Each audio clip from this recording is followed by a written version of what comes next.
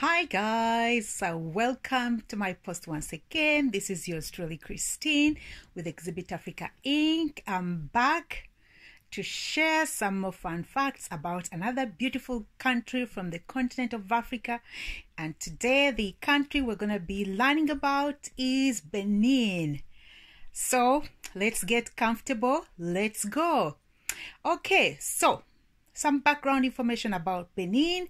So Benin is a narrow north-south strip of land in West Africa, which is bounded by Togo in the west, Burkina Faso and Niger to the north, Nigeria to the east, and Bight of Benin to the south. Okay, so that's our background information about Benin. It's in West Africa. So let's dive it into some of the fun facts about Benin. Now, Benin is referred to as the Republic of Benin. The capital city is Port Novo.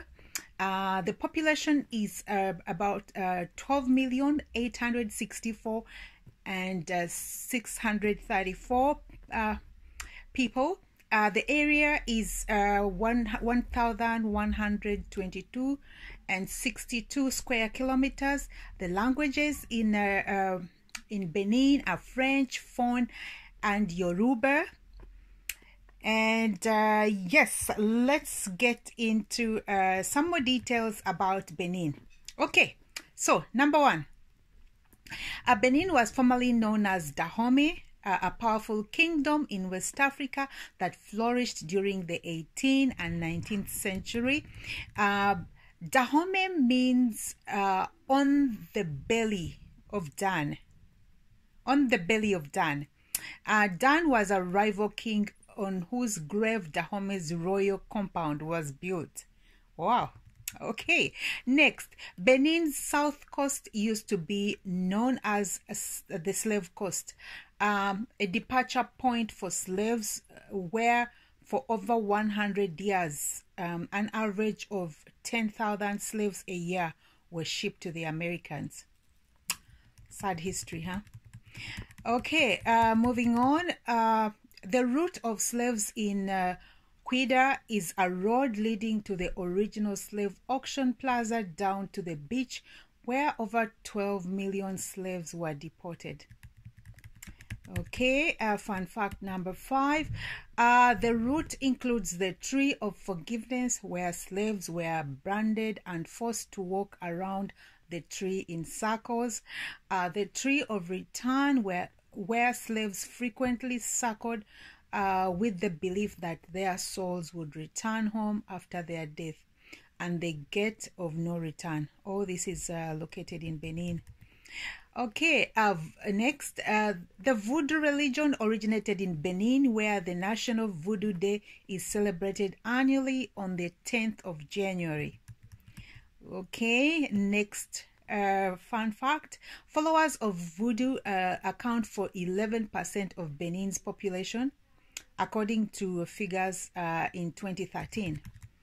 All right. Next, the French became the colonial power in Dahomey towards the end of the 19th century. In 1946, Dahomey became an overseas territory of France, and then in 1958, it became self-governing with the French within the French community. Okay, moving on. In 1960, Dahomey achieved complete independence. Then in 1975, the country changed its name to the Republic of Benin. Okay, moving on to another fun fact. The current name Benin derives from Bight of Benin, a bay lying off Africa's west coast within the Gulf of Guinea in the Atlantic Ocean. There is also Benin City and Benin River in Nigeria. And you know what? Sometimes I actually confuse the two. When Nigerians talk about Benin, I think about Benin, which was the former Dahomey, but there's two different Benins. So there's Benin City and Benin River in Nigeria. Okay, moving on. In the early 90s, Benin made history by becoming the first African country to transit from a dictatorship to democracy, and one of the first African countries to hold multi-party elections. That's good. Benin also, along with Burkina Faso and Niger, is home to the largest intact ecosystem in West Africa, the Pendari National Park. The UNESCO-listed park also harbors the only viable population of lions in the region. Wow, that's good. Because I never really knew that there were lions in West Africa, but this is a new one for me. Okay, moving on. Benin only has one UNESCO site located solely in Benin, the Royal Palaces of Abome.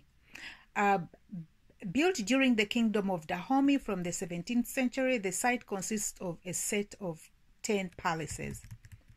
Moving on, with a medium age of 17 years old, Benin has the 10th youngest population in the world. Almost 65% of the population is under the age of 25. Wow. Benin has a simple flag with horizontal stripes of yellow and red and a vertical green. The yellow and green reflects the savannas of north and the palm groves of the south, while the red references the blood of ancestors who defended the homeland. Okay, moving on. Although Port Nova is the capital city, the government sits in Cotonou, the country's largest city. Economic capital, the country's only seaport and international airport. Moving on, Cotonou means the river of death in the native Fon language, and Port Novo means new port in Portuguese. Next, snakes are revealed in Benin, and it's considered a sign of good fortune if a snake crosses one's path. That's interesting. Benin is home to the Temple of Pythons, a sacred shrine inspired by the legends of King Kipase. That's home to dozens of royal pythons that move freely within the temple grounds. Oh man, I don't do very well with snakes, so I don't know how my visit to Benin would be, but that's good to know. The village of Gamvi, located on Lake Nokau in Benin, has been dubbed the Venice of Africa, as it was built entirely on silts. Wow, good to know. And lastly, Angela Kidjo, the Grammy-winning musician, is from Benin. Kidjo was also awarded Amnesty International's Top Humanitarian Awards right in 2016 for her activism work. She's actually one of my favorite artists. All right, guys, that was it. Thank you so much for watching the fun facts. Credits go to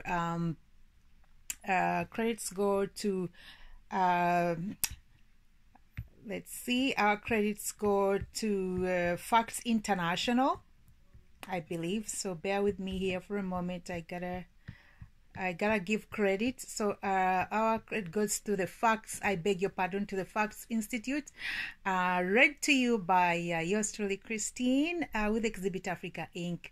Please stay tuned for another fun facts from another beautiful continent from the another beautiful country from the planet of